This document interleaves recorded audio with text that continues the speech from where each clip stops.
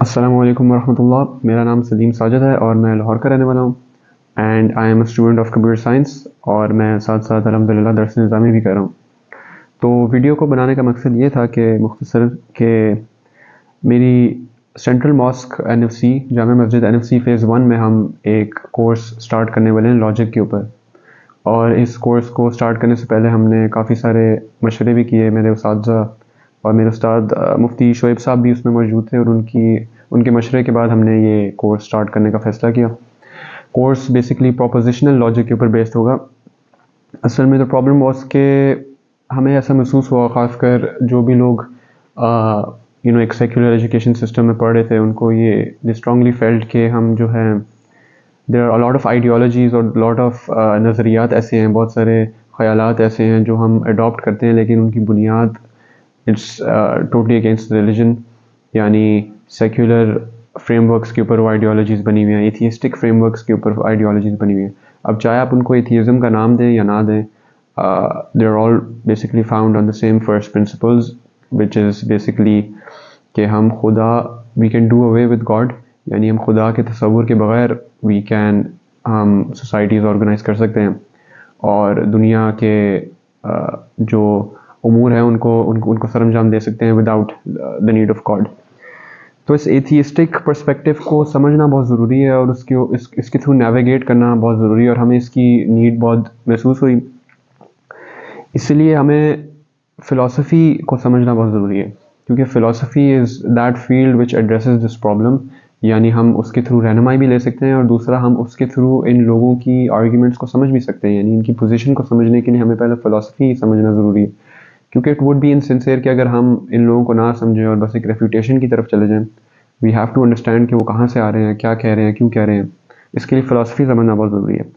And the first part of that usually is logic. Logic کے بغیر ایک rational mind, ایک ساؤنڈ مائنڈ نہیں بن سکتا، ایک ساؤنڈ آرگیومنٹ نہیں پریزنٹ کی جا سکتی، دوسروں کی آرگیومنٹس کو کریٹیک نہیں کیا جا سکتا، ان کی ویلیڈیٹی کو چیک نہیں کیا جا سکتا، ان کی ساؤنڈنیس کے بارے میں نہیں جانا جا سکتا. تو یہ کورس 4 دن کا ہوگا انشاءاللہ، اور ان 4 دنوں میں ہم کافی سارے ٹاپکس کور کریں گے جن میں انکلوڈڈ ہیں پروپوزیشنس کور کریں گے ہم. پروپوزیشنس کیا ہوتی ہیں، how do we identify them, ان کی ڈیفینیشنس کیا ہیں ایکسیٹرا. کمپاؤنڈ پروپوزیشنس کیا ہوتی ہیں، وی ول دین اسٹڈی آرگیومنٹ فارمز. ہم دیکھیں گے اسپیشلائزیشن آرگیومنٹ فارم کیسے بنتی ہے، ہم دیکھیں گے ماڈس پوننس کیا ہوتا ہے، ماڈس ٹالرنس کیا ہوتا ہے، ڈویژن انٹو کیسز وغیرہ اس طرح کی چیزیں کیا ہوتی ہیں. دین وی will move on two wheeled and sound arguments. یعنی ایک آرگیومنٹ ویلڈ کیا ہوتی ہے، ایک آرگیومنٹ ساؤنڈ کیسے ہوتی ہے، ویلیڈیٹی اور ساؤنڈنیس میں کیا فرق ہے، اور ان دونوں میں کیا how can you interplay between them. تو ہم اس کو سمجھیں گے. پھر ہم سمجھیں گے پروفس کیا ہوتے ہیں، how do even prove some thing, right. ایک بہت بڑا مسئلہ ہوتا ہے کہ اکثر لوگ کہتے ہیں کہ we need proof of God. سو ہم دیکھیں گے کہ پروف ہوتا ہے کیا ہی ہوتا ہے. تو ہم دیکھیں گے کانٹرڈکشنس کیا ہوتی ہیں، ایگزاسٹیو پروفس کیا ہوتے ہیں. ہم کسی چیز کو کیسز میں ڈیوائڈ کر کے ان کیسز کو انڈیپینڈنٹلی ڈیل کر کے ہم کچھ پروف کیسے کر سکتے ہیں. پھر ہم فائنلی کانٹرڈکشنز اور فیلسیز کی طرف جائیں گے کہ کانٹرڈکشنز کیا ہوتی ہیں. جو مسلمان فلاسفرز ہیں انہوں نے کانٹرڈکشنز کو کیسے ڈیفائن کیا، انہوں نے فیلسیز کو کیسے ڈیفائن کیا. ان دا پروسیس ہم مختلف چیزوں کا حوالہ بھی لیں گے. ہم ایرسٹوٹل کی میٹافزکس کو بھی دیکھیں گے، ہم امام غزالی رحمہ اللہ کی تحافۃ الفلاسفہ بھی دیکھیں گے، اور جب ہم آرگیومنٹس کو کرٹیک کر رہے ہوں گے تو ہم علامہ اقبال کی ریکنسٹرکشن آف ریلیجس تھاٹ کا بھی سہارا لیں گے. اس میں ہی ہیز گیون اپنا valuable feed back on much of the arguments that we want to discuss.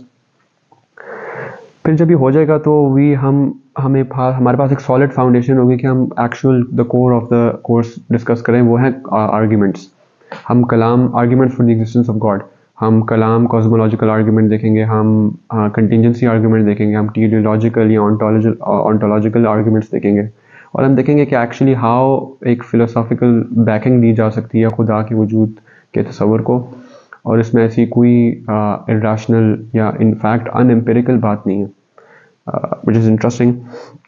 پھر ہم ایٹ دا لاسٹ ڈے ہم چوتھے دن ایک ڈبیٹ دیکھیں گے actual between an atheist and a scholar, اور اس ڈبیٹ کو ہم جو بھی ہم نے پڑھا ہے اس کے تھرو انالائز کریں گے کہ کیا یہ جو آرگیومنٹس دی جا رہی ہیں ویلڈ ہیں، اور کیا یہ ساؤنڈ ہیں، کیا یہ ان میں کوئی فیلسیز وغیرہ تو نہیں ہے.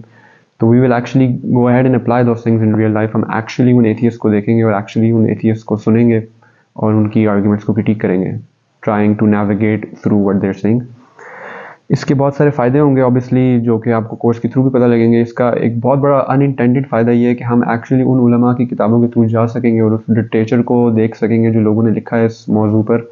ہمارے پاس وہ ٹولز موجود ہوں گے, اب ہم ان سے اکوپ ہوں گے کہ ہم وہ کتابیں پڑھ سکیں. ہم تحفۃ الفلاسفہ پڑھ سکیں, ہم ریکنسٹرکشن آف ریلیجیس تھاٹ پڑھ سکیں, ہم مولانا وحید الدین خان کی گاڈ ارائزز پڑھ سکیں, اس طرح کی کتابیں, سو آن اینڈ سو فورتھ.